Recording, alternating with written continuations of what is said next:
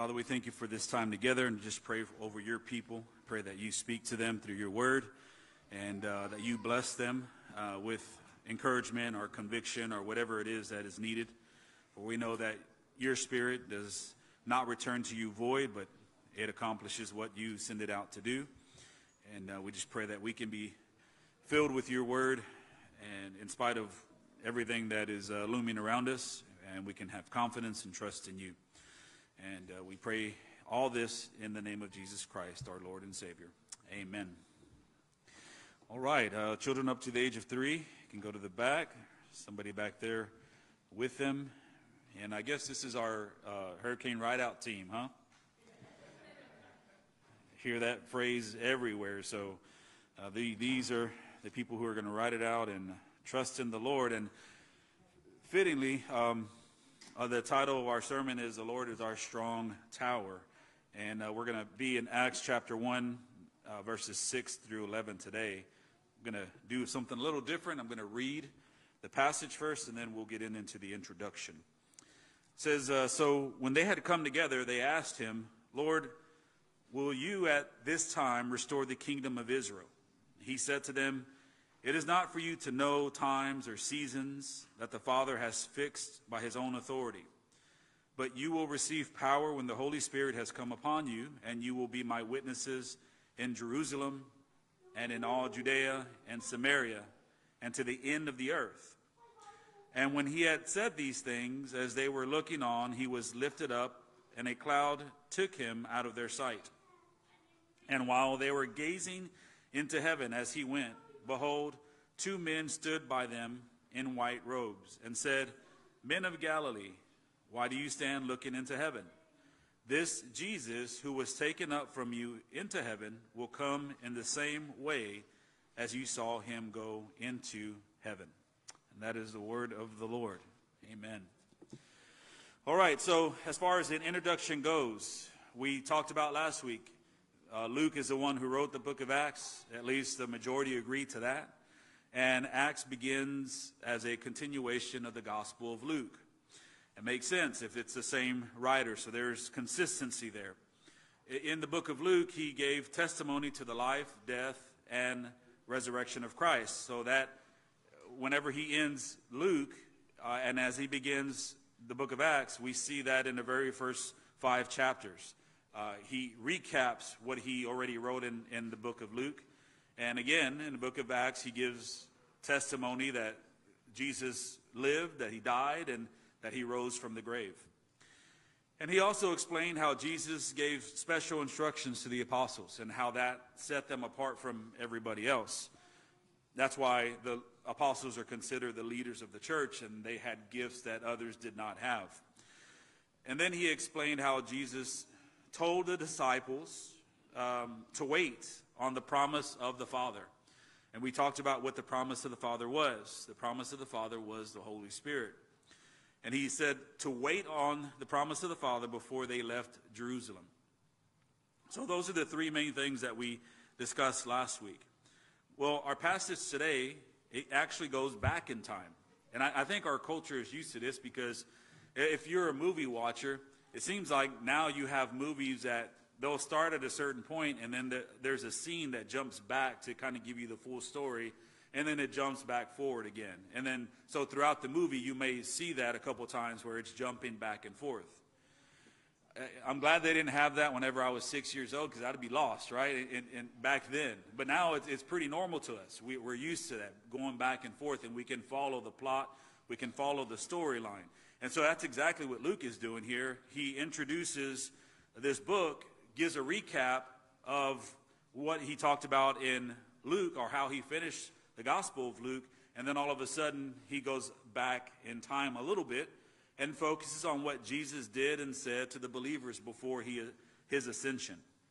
Now, I think what's awesome about today is that we get to peek into this amazing moment when Jesus gave the disciples his final address. That's pretty amazing. And then after that, we see that he ascends into the clouds and he's hidden from them.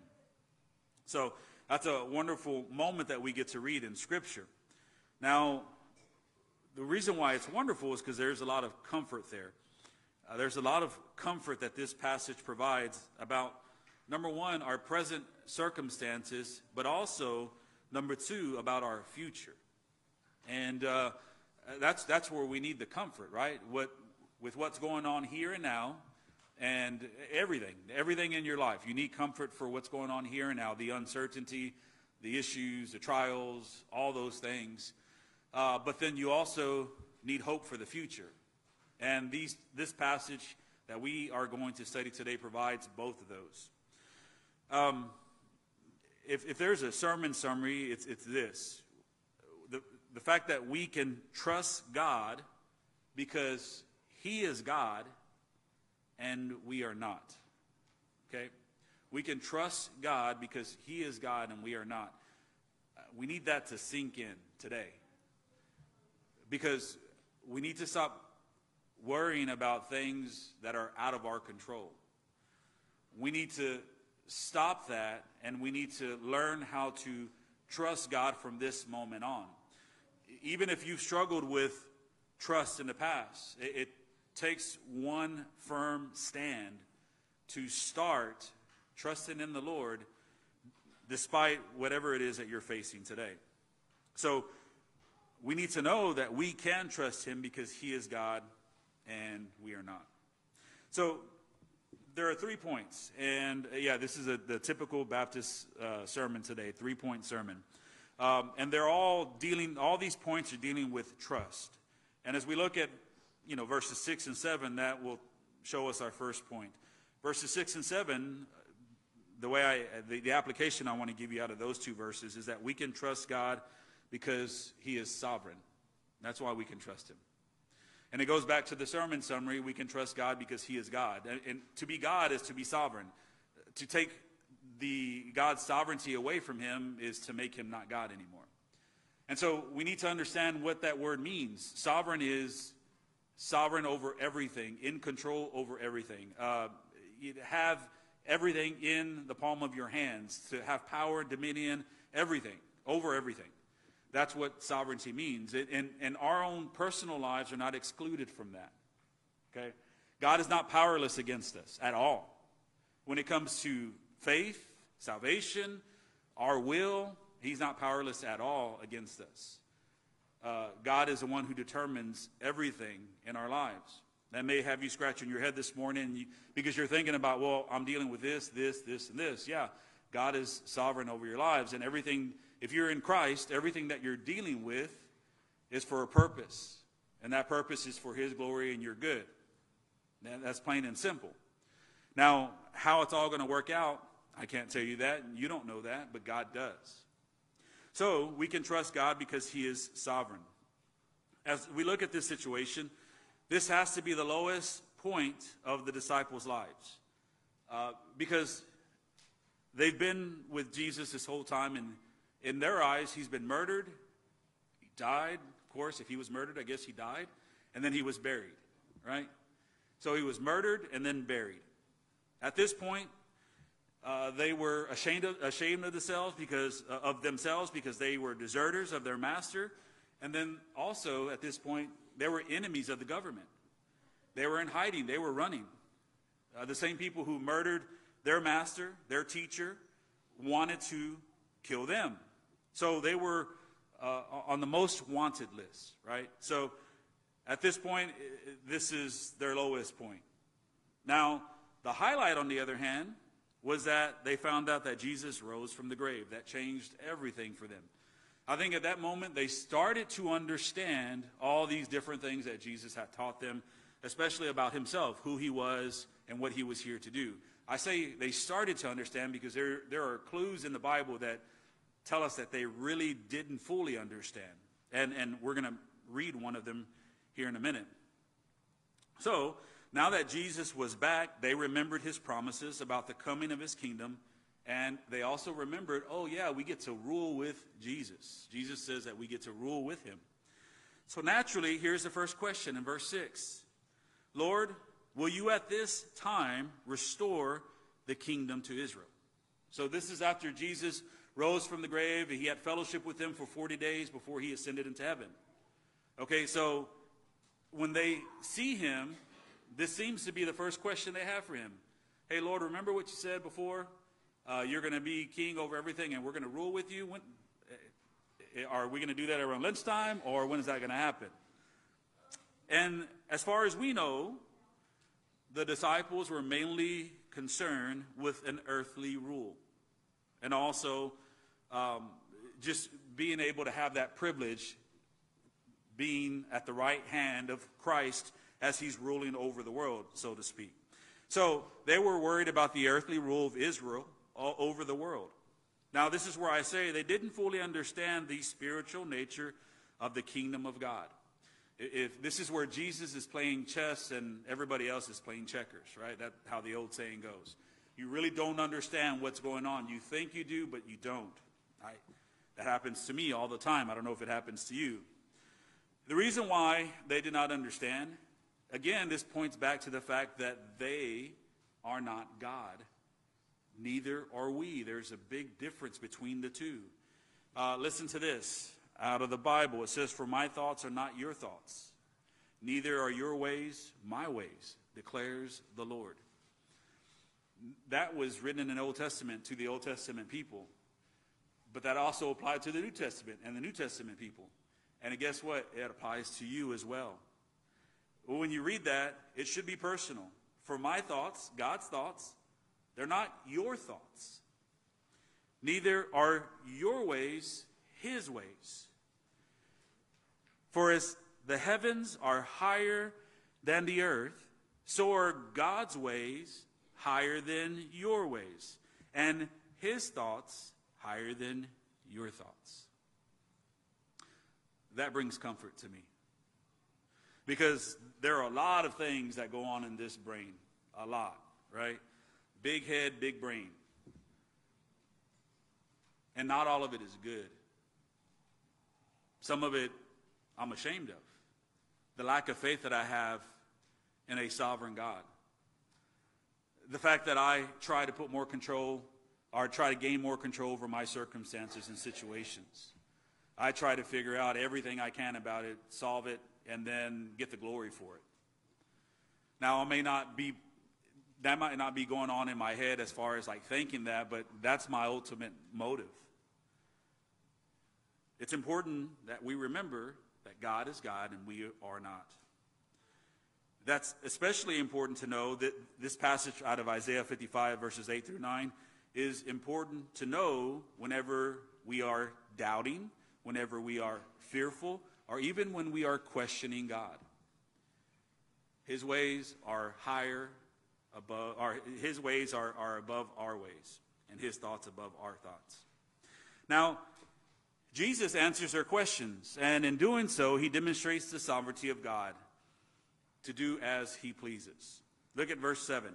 He said to them, "It is not for you to know times or seasons that the Father has fixed by his own authority." By his own authority. In other words, don't worry about the details. Trust God and be faithful to what he has called you to. I've tried to simplify my life to that level. Because I feel like as I think about things, I worry about things, or concerned about things, however you want to phrase it, I find that I do that whenever I start worrying about the details of everything. And God has control of the details. Now, that's very hard for me to say because I want to make sure everything's covered. I think as a husband and father and as a pastor, I think it's within the realm of my responsibility to make sure things are covered, to make sure things are being looked at from an overall perspective. But it shouldn't be looked at in so much detail that I get anxious or worried about things that I cannot control. To those things, I have to trust God, and I have to be faithful to what God has called me to do. If I'm doing both of those things, then I'm doing what I need to do. Now, we say, well, what does it mean to trust God? Well, let's define the word trust. To trust something is to have a firm belief in the reliability, the truth, ability, or the strength of someone or something. I'm going to read that again. To trust something is to have the firm belief in the reliability, the truth, ability, or strength of someone or something. Think about your trust in the Lord. Do you fully trust in his reliability? Do you fully trust in his truth, his ability, or his strength? I think that's a good question for ourselves, because we say we trust the Lord, but let's categorize it. What areas do we trust the Lord and what areas do we not? That comes out in our anxiety, that comes out in our fear, that comes out in our doubt. Trusting God is difficult. We know that. Why? Because it's scary not being in control of your situation. Trusting someone else is also difficult. Why? Because people have failed us. But you know who the hardest person to trust is? Yourself. And that's where we go all the time. We think, well, I can trust myself because I won't let myself down. Let's be honest. Trusting ourselves is impossible. Not only difficult, but it's impossible. Why? Because we have failed others. Remember, we're worrying about others failing us. Well, we have failed others. We have failed God. And we have failed ourselves. We're the worst person to trust. So, trusting God is the only viable option in the grand scheme of things. You see, the reason why it's hard for us to trust God, it's not that he will fail us. Remember what I said. I said it's hard to trust God because you feel like you're not in control. Well, you can get that out of your mind right now. You're not in control anyways. You're not in the driver's seat. You're not giving the will over to God.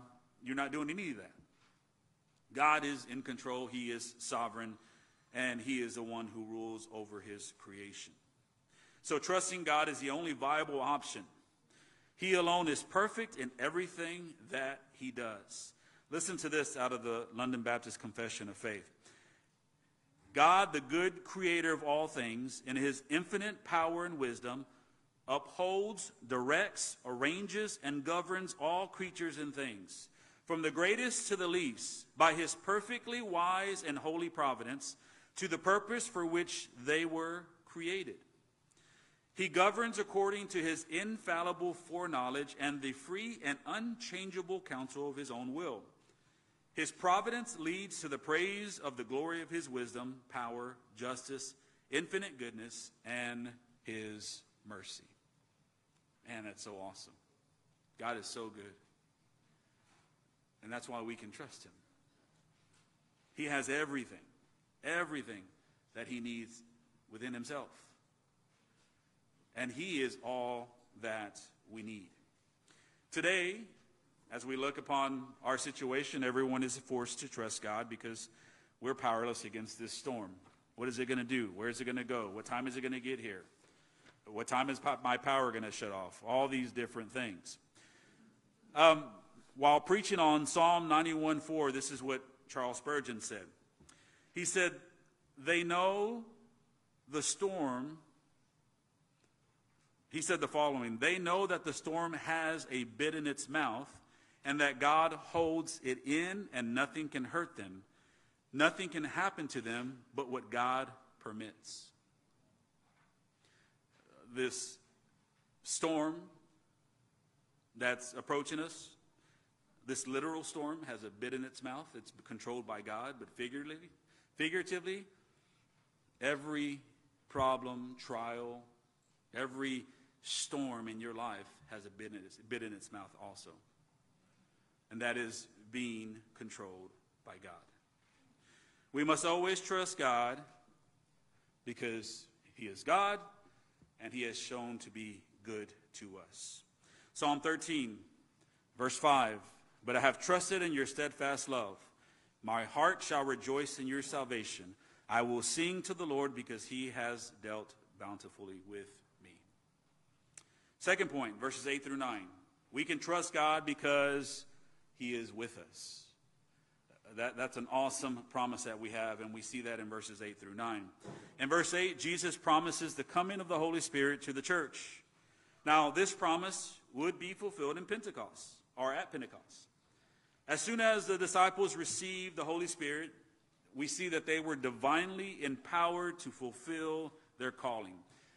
They went from these guys who were like Peter, for example. Peter is just rash to make decisions, rash to speak. He was the one who was willing to speak up, which is an admirable quality, but he was always sticking his, sandal in his mouth, I guess, right? He was always in the wrong. He was speaking too soon. He's the one who was rebuked by Christ. And then all of a sudden, Jesus rose from the grave, ascended into heaven, told them to go wait do not leave Jerusalem until they receive the promise of the Father. Once they receive the promise of the Father, Peter's the very first one to get up and preach a very powerful sermon. And we know Peter's history. That was not Peter. That was Peter filled with the Holy Spirit, speaking the word of God to his people.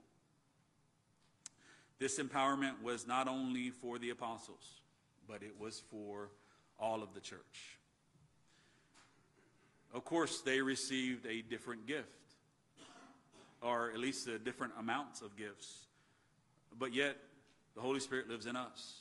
He has gifted us. And he is here to help us, encourage us, lead us, anything that we need. He is there. And so, how can we be the husband we need to be, or the wife we need to be? How can we be the parents we need to be? How can we be the grandparents we need to be? How can we be the pastors we need to be? Well, it's not by our strength, but it is by the Spirit of the Lord. He's the one who directs us. He's the one who helps us. He's the one who gives us what we need when we need it. So, Peter speaks about this in his first sermon, how it's available to all who repent and are baptized. Acts 22, verse 38, this is Peter's address after he preaches. And then they say, well, what shall we do? He says, repent and be baptized, every one of you, in the name of Jesus Christ, for the forgiveness of your sins, and you will receive the gift of the Holy Spirit. If you are in Christ today, you are empowered by the Holy Spirit. If you are in Christ today, you are not alone. God is in you. Is anybody awake out there? Anybody? That's pretty exciting. We need to remember that. Because, you talk to different people about what's going on. I had a conversation with my neighbor yesterday. The uncertainty of this storm, it's just kind of like going different ways. It's not falling wherever they said it was going to fall. It might be a category 1, 2, 3, category 50. We don't even know by the time it gets here, right? And so neighbors like, I don't know what to do. I don't know what to do. I don't know if to go here, go there. What are you guys going to do? Told them our plan. And that didn't help them at all, right? And so, but that's the true situation. Everybody is kind of like that. Like, I don't know what to do. I don't know if I'm capable of making this decision. I don't want to make the wrong decision, this, and that. We feel that way a lot of times, and a lot of times we just need to stop, and we need to pray, and we need to seek God's counsel. We need a clear head. Like, there's just so many things coming at us. If you're on Facebook or Twitter or anything else and you're looking at all the different projections, like, just stop. Yeah, it's already coming. If you're here, you're here. But the fact is that, you know what? There's great encouragement and great wisdom in the counsel of God.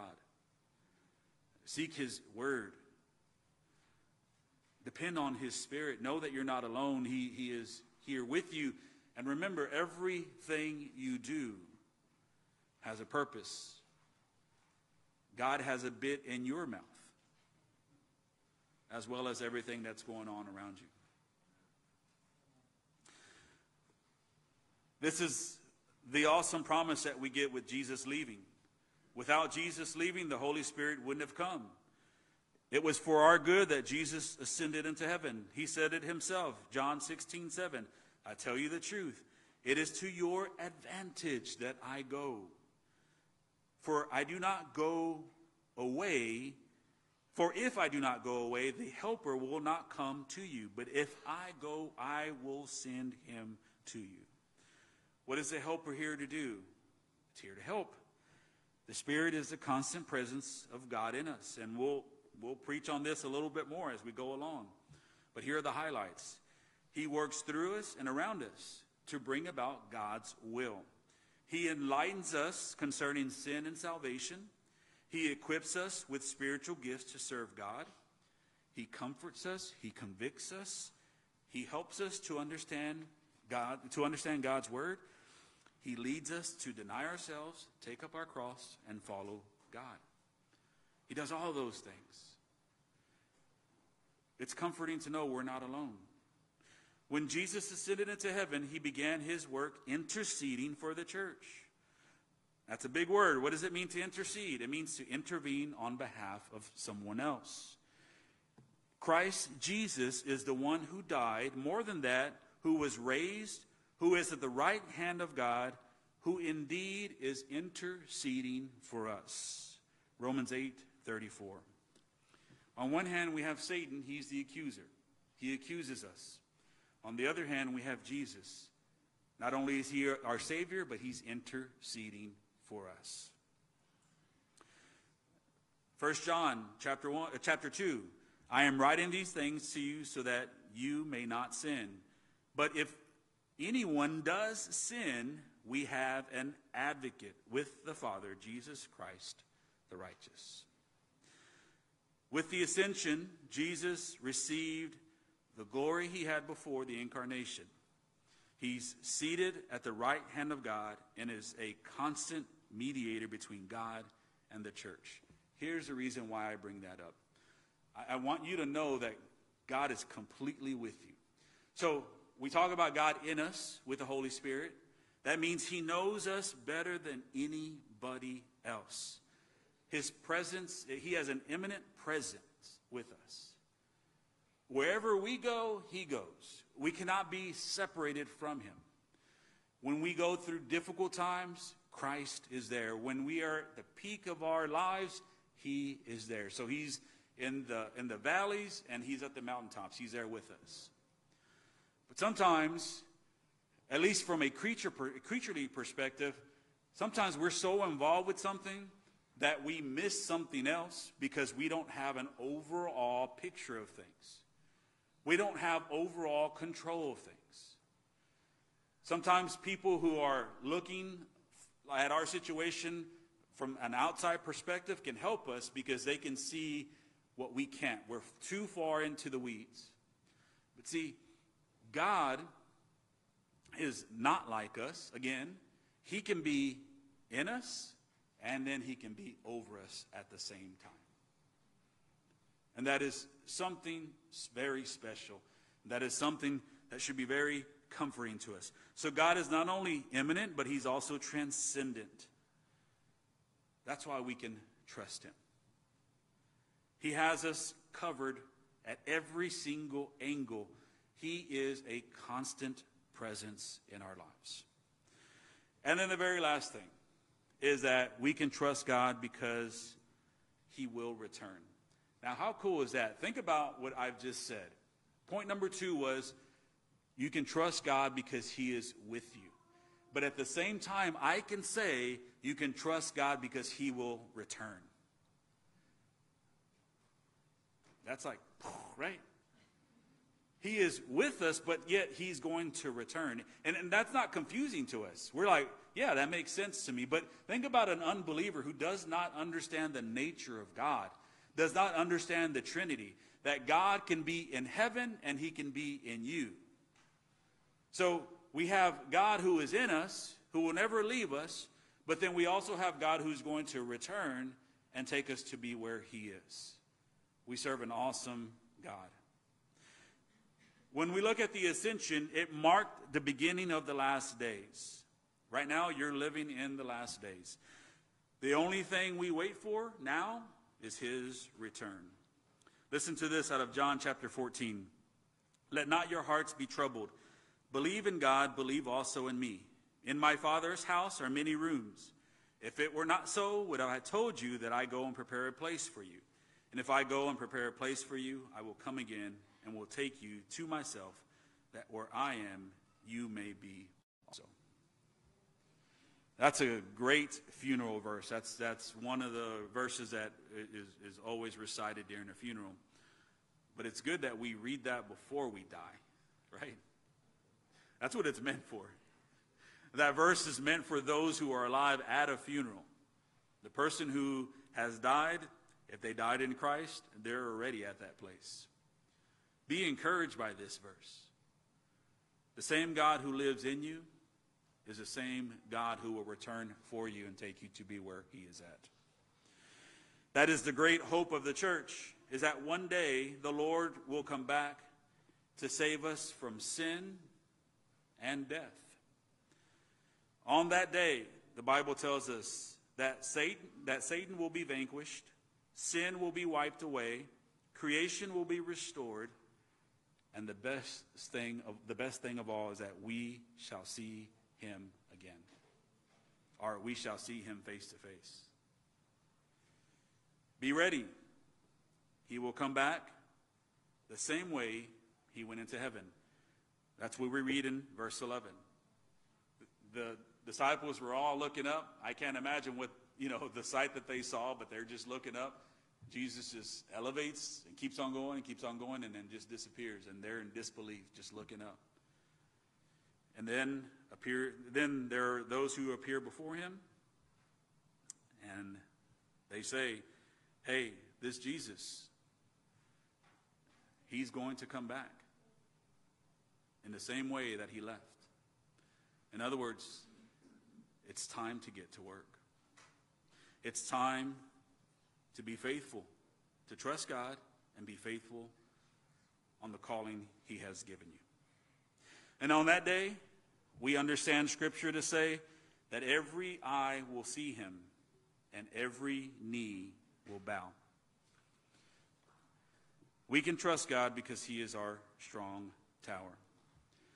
No matter what is happening in our lives, he is in us and all around us. He is sovereign, and he does everything for his glory and our good. Let's pray. Father, we thank you for this time together.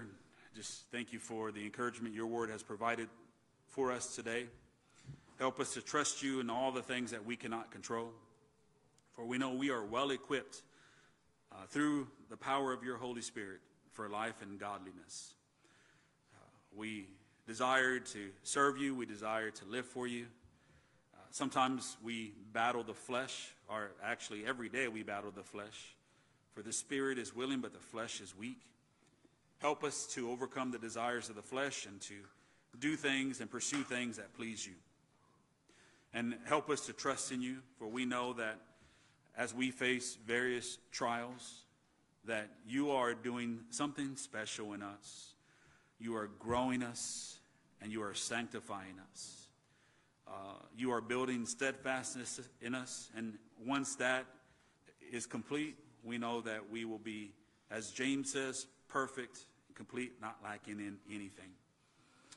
So help us to trust you with that.